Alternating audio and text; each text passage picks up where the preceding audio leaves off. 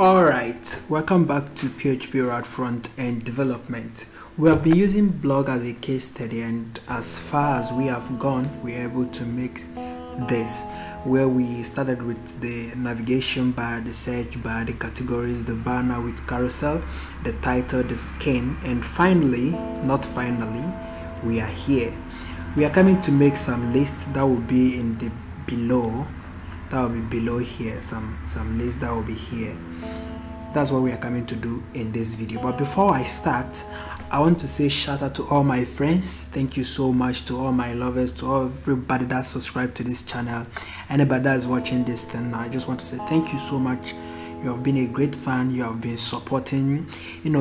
I so much appreciate it. You watching this video gives me a whole lot of courage and support.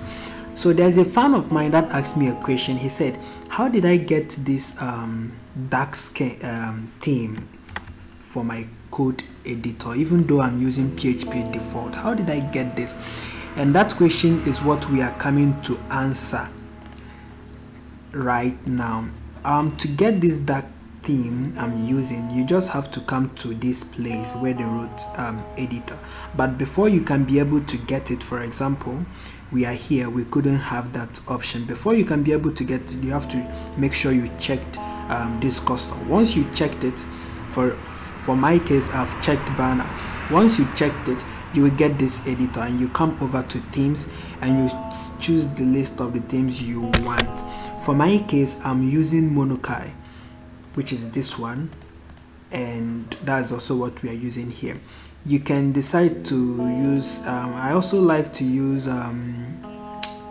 groove something groove. Where is it? Something like groove. Oh my god, where am I? Okay, yeah, groove box.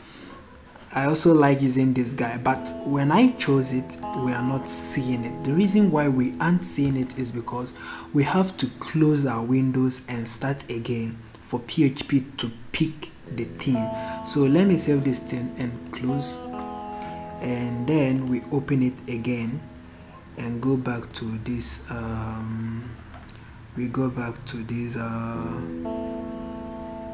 good. Then look at this thing and edit. As you can see, we just take that theme immediately. So I won't be closing again. I will just maintain this theme, but I will make it a big or zoom. It isn't nice to look at when it comes to learning, so I'm going to close this thing. But before that, I'm going to switch to Monokai I am used to, and close this guy. Again, we open it again, and we move down to our blog and edit. As you can see, our Monokai is working. So guys, let's get into what we have for today. First of all, we want to create a new page. Make sure you unchecked this so that it won't be adding up to your menu list. All these things are sub page. You shouldn't be having it to your menu list. It should be something that you render to a page. We call it SM list 1. All right, so this SM list 1, we want to make it a grid. We want to come down here and make sure that all these buttons are unchecked, or they are put into false. This page will be an adjust page, and we want to set it to infinity scroll. Another thing we want to do is we want to move up and enable this adjust page. Make sure we turn it on. Once we turn it on, we are done. We can come over here and set it none. So we come over here and choose the content we want to show. For my case, I don't want to show all these things. As you know, I like to have my image and my headline. This will have to make it image, and my headline and the ID, I don't like to show it. Okay, so we come over here to our home page, which most of us call some of us call it dashboard, but it's actually not dashboard, it's the home page. So this home page is where you where we want to drag and drop our SM list. But remember, we have created a column. To create a column, you can simply click here and move up there, select this column, and you just double click it and the column will create it for you. So we have created a column, and we move down to our block, we locate the SM list, drag it and drop it over here. Then we want to uncheck just show header. We don't want to show header, but that's for the footer. We want to show the footer, and the pagination too, we want to show the pagination. The reason why we want to show the footer is because if you are using Ajax page that you want to say, and you want the Ajax page to have a button, when you click on the button it will load more. You have to make this thing true. You shouldn't leave it false. Okay, so for my case, I'm using infinite scroll, so I'm going to check it off. I'm going to turn it to false. Then the pagination too, I want to check it to false again. The page limit, we want to make sure that it is completely empty like this. The reason why we are making it empty is because we are coming to make use of this record limit. So we want to do that record limit from the page properties, other than doing it from page design. Alright, so having said that, let's preview it and see how it actually looks like. Okay, front end 0 1 1 2 3 4. Alright, as you can see, you can have our image, you can see our image, you can see our title. Alright, that's good, that isn't bad. We want to set this record limit to, I want to make it 8, and it's time for us to go custom. We check it and we go zoom, make it a bigger page and zoom inside. I don't know if you are seeing it clearly, but I want to have it like this for today. So we over here they state col SM4, we want to remove it because we want to have a responsive screen. We say col LG to be 3, then col MD to be 4, then col to be 6. I'm sorry. Another thing we want to do over here is we want to remove this BG light. We want to put card here, and inside this card we want to remove this padding that says P2. The animated bounce, we want to remove it. The MB3 is good, we need it. So we can cut this image X, come over here and paste it. Again, we want this image, we want the quality of the image to be full. We want to have a good quality of image. So we come over here and set this to 3, and come over here and set this thing to 200. Okay, so we can go further and give it a link, and also go further and give it a class. The class we want to give it is fluid, and we are coming to just use this fluid for something. Again, we don't want to give it rounded, let's leave it like that. But we will come to our link and make it to go to article folder. Inside the article folder, locate a page called view, and I want you to view this record ID. Okay, once you have stated this record ID, we want to make sure that we have declared this record ID by just coming here. You see, they say record ID is equals to, if not empty, data. There is nothing here, so we want to put what we want to be our record ID, which is data ID, and we also want to do that here, which is data ID. Alright, having said that, we are moving forward, but I want to come over here and say code 12, okay, and P0. Alright, like I told you, let me show you the function of this fluid. This fluid, we want to create an S style, and this style we want to make it is a CSS, of course.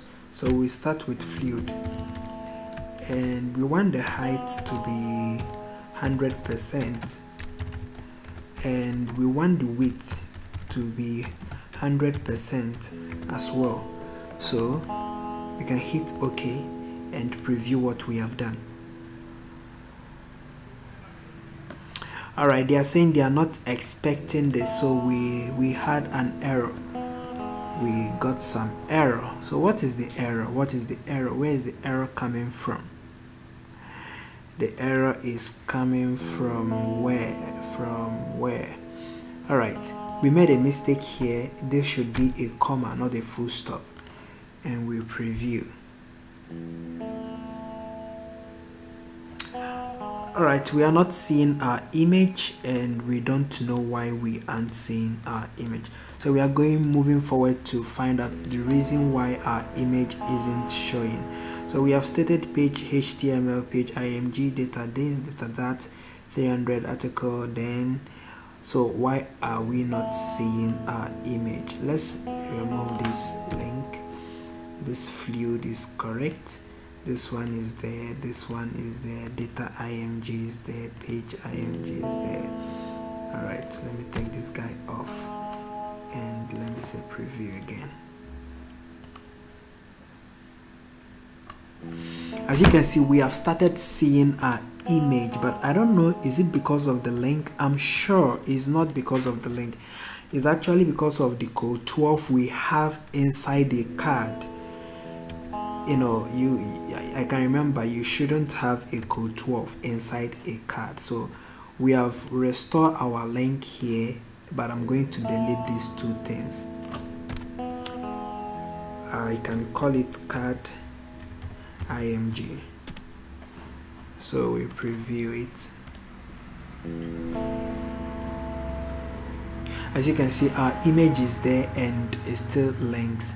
What if we have articles? Okay, so I want us to do another thing here. We made this should be articles, not just articles, so we add s. All right, we are almost done. Moving forward here, we are coming to say card body, and this card body will actually give it some padding, and inside that padding we want to do this thing. We want to say text capitalize. What capitalize does is it go and pick the first letter of each word and make it a capital letter. And also we want to say text truncate. This is going to trim our text or our sentence so that we won't have a break line. Another thing we want to do is, after doing text truncate, we like to make it bold, and we want to make it small, and we can come down here to give it a class. We say this class to href, and we can put a href there. Then we can just cut this headline and move it here. Href, we can equally, this is actually what we are coming to print again, this thing, so we can copy it, but we can't just paste it here, because when you paste it here, the link won't be absolute. It's going to add on to what we already have on the URL. So this is what we want to have. We want to say PHP print link, and we open it and close it. Inside this print link, we want to give it a double quote, and we paste these guys. Remember, we copied it from here. What this guy means is articles, view page, record ID. All right, so inside this class, we want it to test dark, and let's view it and see what we have. All right, this is the truncate I'm talking about. When it's reaching to the extreme, it just adds some ... And we made it bold. We remember we made it text capitalize. This is the first letter of this word, and it made it capital letter. Same with this one, like head. The H is the first letter, and it has made it putting it in caps. So let's check if our link is working by just clicking on it, and boom, it actually works. So we can go back and check if the image actually works. Click on this image, boom, so the images are working. Another thing we want to put here before we call it a day is you may like to put something like date created, and also you may like to put something like like tag. So to do that one, I'm just trying to be a bit faster. Div class small, then we can say PHP echo data. The data we want to echo here is date created, and moving downward we can give this guy MB of 2, and we come down here to say button class btn or alert, so that the color won't be so sharp. We just want some light friendly color. Alert primary and rounded, and btn sm, because we want our btn to be small. That's the meaning of btn sm.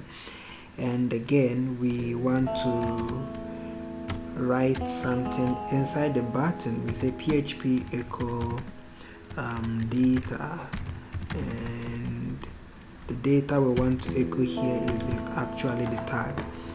So having done that, we want to say is there any other thing we are missing? No. Let's check it out. Alright, as you can see the date, and also you can see the tag, but when you click on this button is actually clickable, even though it doesn't link you to anywhere. So we want to disable that. To disable that, just type disabled before the ending of the tag. Just say disabled.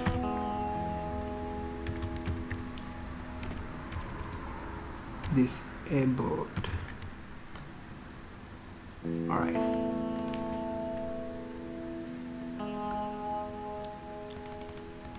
We can still click it. I don't know why we aren't disabling it. Disabled preview. All right, we can click it again. So another thing before we call it a day is the date. We don't want to have this kind of date because it isn't friendly at all. It isn't friendly. And we want to remove this small text because we are having a small that houses it. So having a small inside a small, we make it more smaller. So we remove the small and we move forward. And we just uncheck this guy and come back to date created.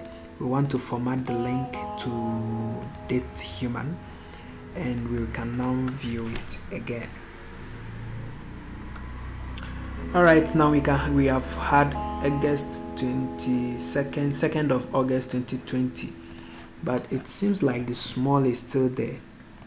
Yeah, obviously the small is still there. Cleaning. All right, guys, we don't want to have it bold. It's going to be equivalent as our title. So we remove this bold from the mother div, and we put this bold inside this A class,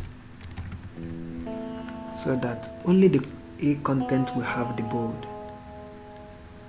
Good. So we have gotten something like this. If you like, we can just make this text to be muted. When we make it muted, it won't be text muted. The color will move from dark to something like gray. All right, thank you guys. In the next one, we are coming to look at how to make this view page. As you can see, I've done it because I wasn't doing anything. I felt like to do something. So in our next tutorial, we are coming to look at how to make this this view page with these comments below. So thank you, and I'll catch you in the next one.